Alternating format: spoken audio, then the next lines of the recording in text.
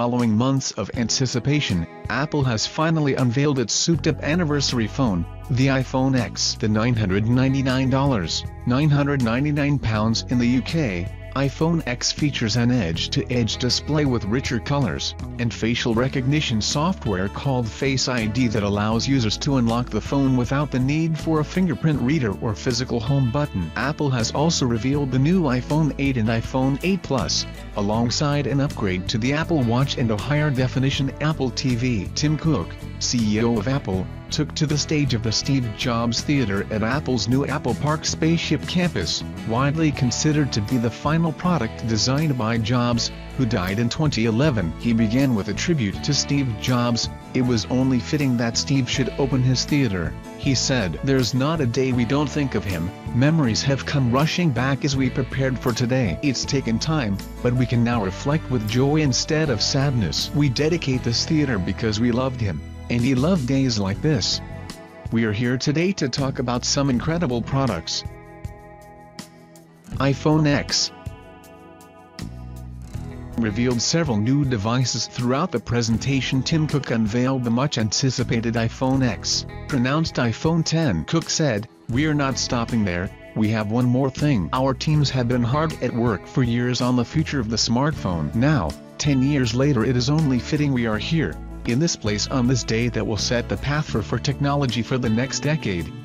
A video then showed the iPhone X in action. Phil Schiller, Senior Vice President of Worldwide Marketing at Apple, explained, "It is all screen, it is beautiful to look at, incredible to hold. There has never been anything like it." The phone features a glass front and back, with a band around the edge made from surgical-grade stainless steel, as well as an edgeless display. The iPhone will be dust and waterproof at a microscopic level. iPhone X has an all-new display, called the Super Retina display.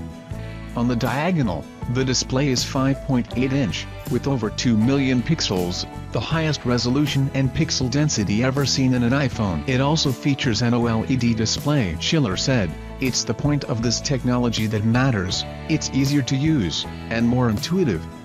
With the phone, users will be able to raise it to wake, or tap the screen to wake, because Apple has ditched the home button. Now, to reach the home screen, users now swipe up from the bottom of the screen. Schiller said, "We also use the home button for Siri, but how do you do that now? You can now press the side button, which has been made larger, and speak to Siri."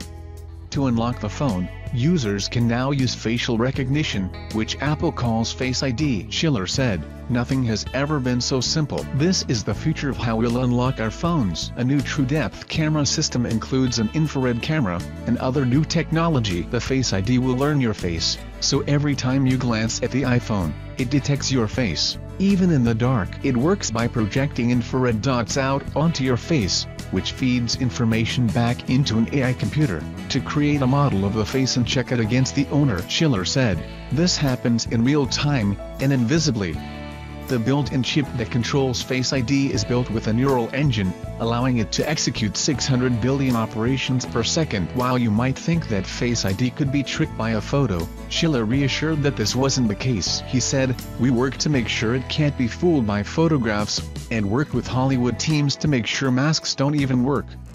Face ID will also work with Apple Pay, as well as third-party apps. Another new feature in the iPhone X is Animoji, 3D animated emoji that you can control with your face. The Animoji work by tracking more than 50 facial movements and replicating these in your choice of dozens of animal emoji. Unfortunately, when Craig Federighi, Apple's Senior Vice President of Software Engineering, came on stage to demonstrate the Face ID, it didn't work on first attempt, and he was forced to revert to a backup phone. But when he showed the Animojis in action, he joked, "If you were wondering what humanity would do when given access to the most advanced facial recognition technology, here it is." Before showing off a talking poop, the iPhone X has dual 12MP cameras, with dual optical image stabilization and quad LED true-tone flash. The front camera is a breakthrough for selfies, and can take photos in portrait mode with portrait lighting. Schiller said, "People will be blown away by the selfies you can take with the iPhone X."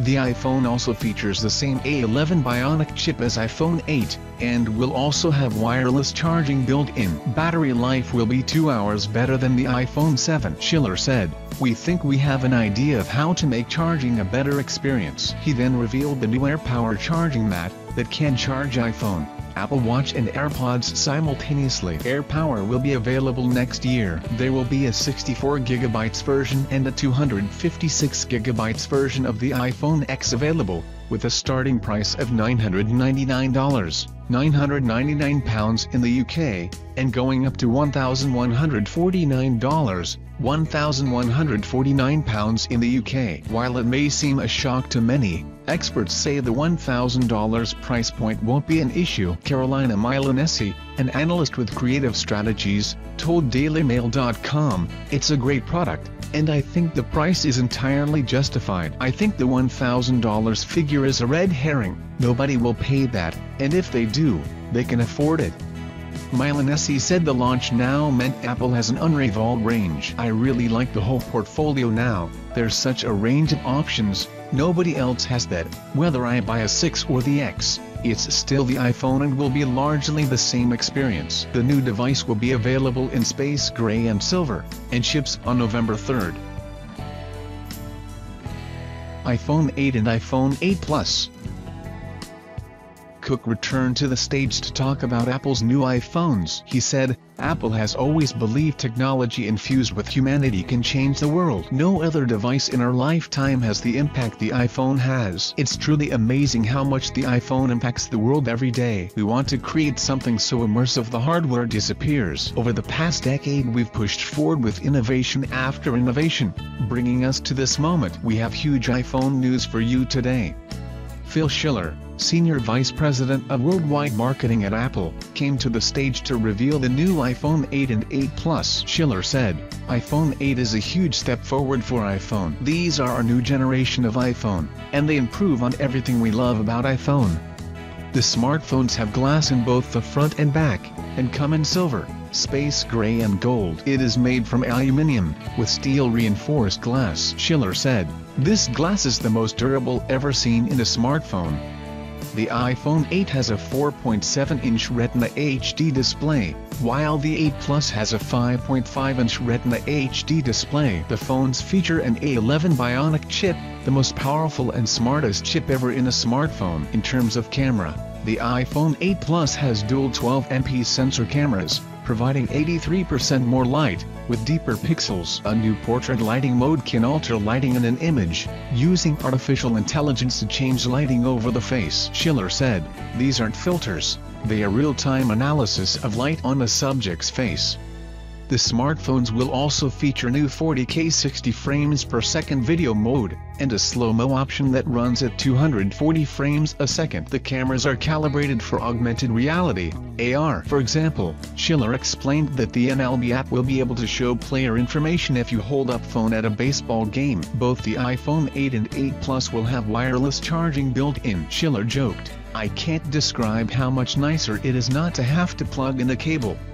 Wireless charging will work with hundreds of already available chargers, from IKEA to Ford, although Apple will also sell third-party wireless chargers in stores. The iPhone 8 and 8 Plus will each come in two versions, a 64GB, with a second at 256GB. iPhone 8 will start at $699, £699, and iPhone 8 Plus will start at $799, £799. They will both be available on September 22nd. Apple Watch. Tim Cook took to the stage again to speak about the Apple Watch. He said, "Apple Watch was designed to keep people motivated. Since the launch of Series 2, it has grown over 50% year-on-year. Apple Watch is now the #1 watch in the world, overtaking Rolex." Jeff Williams, COO of Apple, then revealed the firm's updated watch. The software has been redesigned with new features for exercises and the ability to link to gym machines. Williams said, "We want to help use the heart rate sensor to help more people. The watch can now measure resting heart rate and recovery heart rate, and will also alert users if their heart rate becomes elevated. Watch OS 4 will be available on September 19th. Apple has also revealed the Series 3 Apple Watch with cellular capabilities built in. Williams said, "Now you can go anywhere with just your Apple Watch. You can leave your phone at home and be reached if needed. The number will be the same as your iPhone. You will be able to stream 40 million songs from Apple Music using the connection." The Series 3 watch has new dual-core processor, and comes built-in with Apple's Smart Assistant, Siri. The display itself becomes the antenna, and the SIM card is integrated into the electronics. Williams added, "It's really magical to make a call on a device this small." Williams demonstrated making a call on stage to someone paddleboarding, and the call could be heard clearly. He joked, "It's just darn close to magic."